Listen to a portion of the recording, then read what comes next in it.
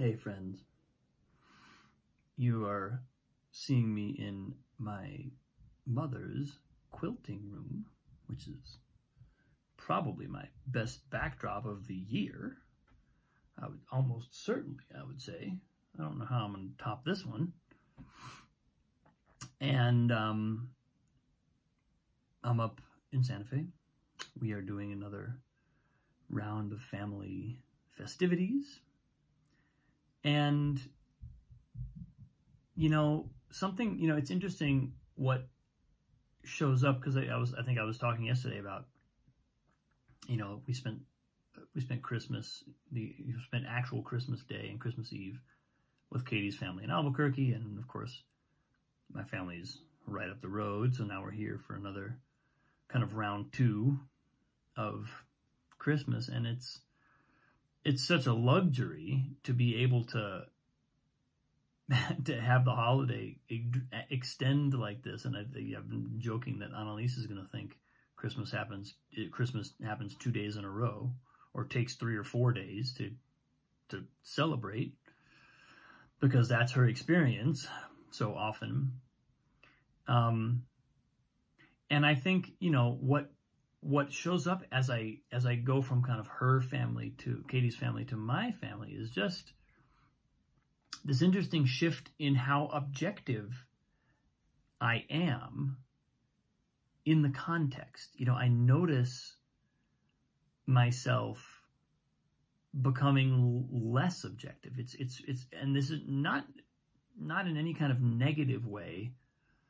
I mean, I suppose it's always nice to have that feeling of objectivity. To me, that's part of what a meditation practice and a sort of mindfulness practice cultivate and deliver pretty reliably, is a sense of objectivity, a sense of I am not so enmeshed in what's happening. I'm not so attached either to the circumstances or to the people or to my own emotions in the situation that I'm totally at the mercy of them. I have some objectivity. So it's obviously a positive, or it's obviously, from the point of view of spiritual practice, it's definitely, it's kind of a sign of gaining a measure of freedom to be less and less controlled by our impulses and compulsions in a set of circumstances or in a set of relationships. And that definitely does get mitigated. Like, there's something about going into your own family that just kind of takes a lot of that away, I think. But this is kind of back to my point from a day or 2 or 3 ago, where I feel like this practice in the context of our families is so important, and it's so rewarding if we can actually do it. There's a sense of because what happens when I'll just talk about my experience. I mean, I sense that this is probably universal for many people, but my experience is that it's almost like I go unconscious, although I don't have to necessarily go unconscious for very long, but it's like I find that all of a sudden I'm in circumstances that are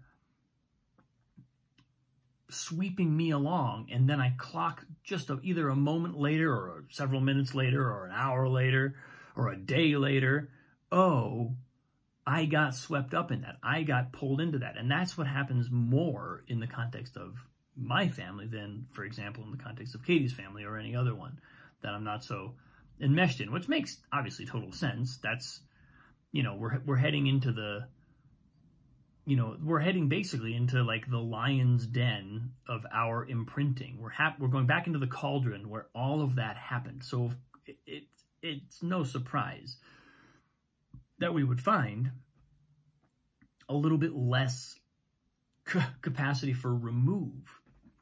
But again, that's also kind of precisely why I think a family environment is one of the best contexts for spiritual practice you could ask for, because all of the things that we carry with us into life, all the things that we watch over the course of our days and years in our lives, not necessarily enmeshed with our immediate family, that stuff is playing out. It's our unconscious programming. It's our patterns. It's our imprinting. And it determines our projections. It gives us, to some degree, the arsenal of things that we're going to go out into the world and project off of all the surfaces of the world to then learn, oh, this is what I'm doing, and then become more objective, become more conscious of it, and ideally transcend it,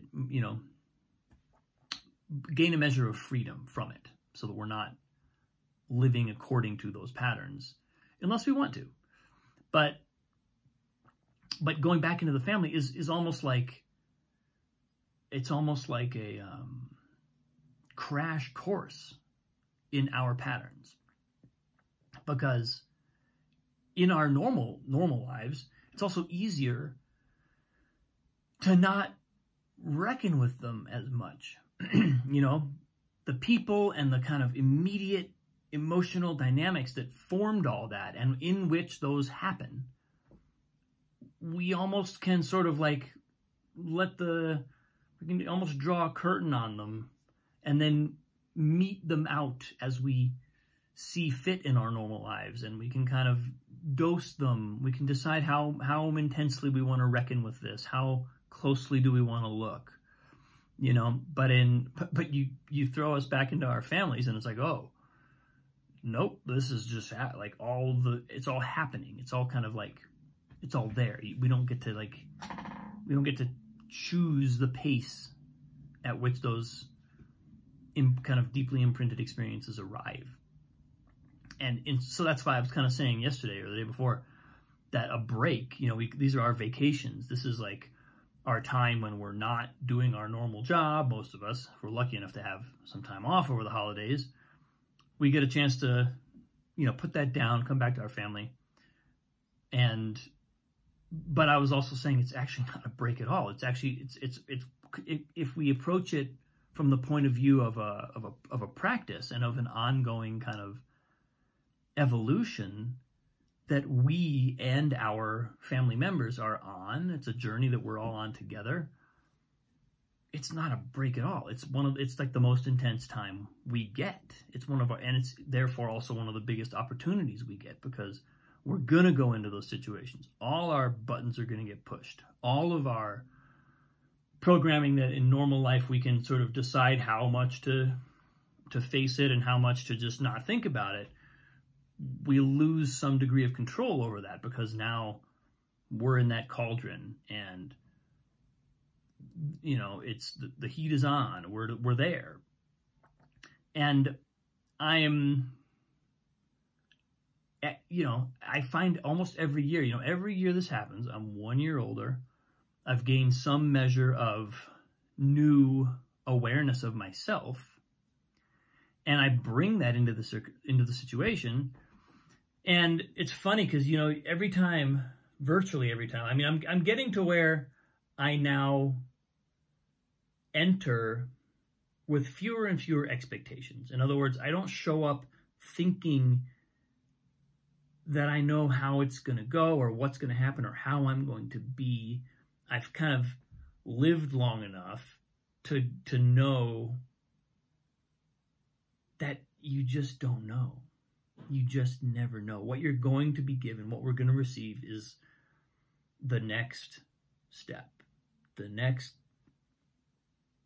layer is going to be peeled off. The next, the next pool is going to be dived into, and we're going to keep exploring. And I think, it's again, I'm just reminded every year, and I'm grateful every time it happens for the fact that I also have a family with it that's kind of on board for that. We're kind of willing to do that. I know that's probably not everyone's situation, and it's definitely a privilege to have that in our family. Have people who will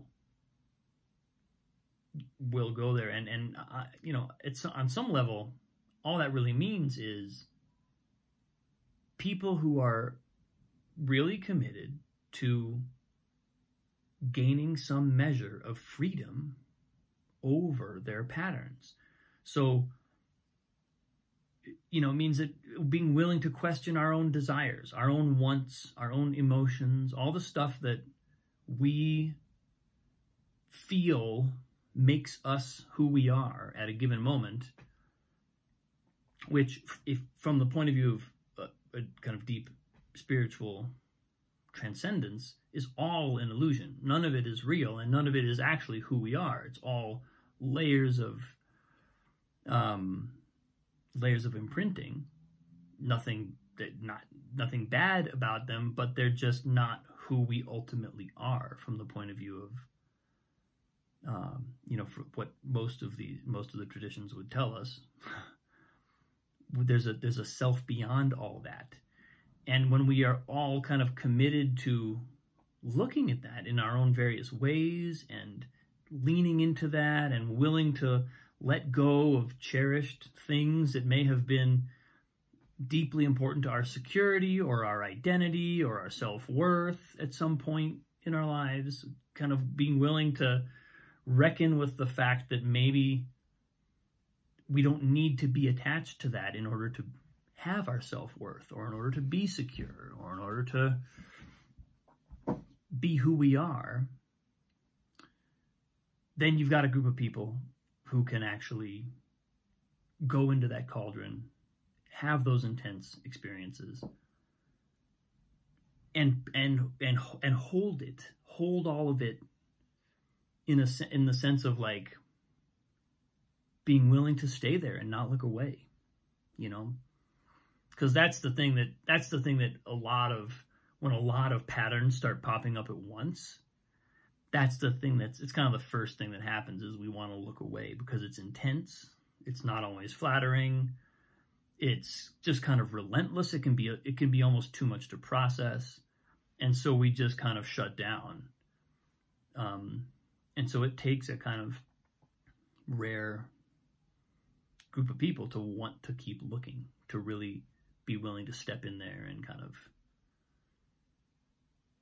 it's like going toe to toe with ourselves.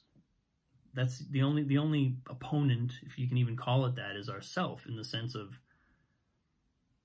nothing is actually against us. All of it is for us. So anything that feels like it's against us has got to be some form of illusion within ourselves that we have to face. It may mean going into battle in some way. It may mean, drawing our sword and slaying a dragon. It doesn't mean that it's all sweetness and light. It just means that it's all ultimately serving us. It's all ultimately prompting our next step in our evolution. It's provoking us down the road. And if, at least my experience so far is, even when I can't tell, even when a step feels like, okay, the universe has been on my side all this time until now, this step is finally turned on me. It's against me now, which is how almost all of the steps feel, especially when they're big steps, when they're significant in some way. Even when it feels like that, just having that trust and that willingness to breathe, try and get just enough objectivity to be able to manage that intensity, and to trust, to have that faith of, this is serving me, this is serving us, this is serving the world, and integrate, absorb, enfold the experience and integrate with, and every once in a while we have to look away. Every once in a while it's gonna prompt us to look away, but as long as we're on our game, we're gonna notice, oh, I'm avoiding, and come back, Like James Clear says in his Habits book, you're not going to be perfect. Your habits are never going to be perfect. You're going to get bumped off. You're going to miss a day. You're going to break a commitment. But the key is not getting all of your commitments and all of your habits perfect. The key is noticing when that happens and coming back. Just keep coming back. Keep making the mistakes and keep coming back. That's all we can do. And certainly, it's a privilege to have a family that's in it in that way. So I'm feeling a lot of gratitude for that as we kick off Christmas number 2 on December 26th. But thanks for watching, people. I appreciate you. It's honestly, again, being in a situation like this, it's really beautiful to know that people are engaging with the experience that I'm having. I know many of you can relate. I've even had conversations with many of you. So I know you can relate, but just in expressing this, I also come to a new realization of what's really going on, and it empowers me. So I appreciate you more than you can know. So much love. Have a wonderful day. I'll see you tomorrow.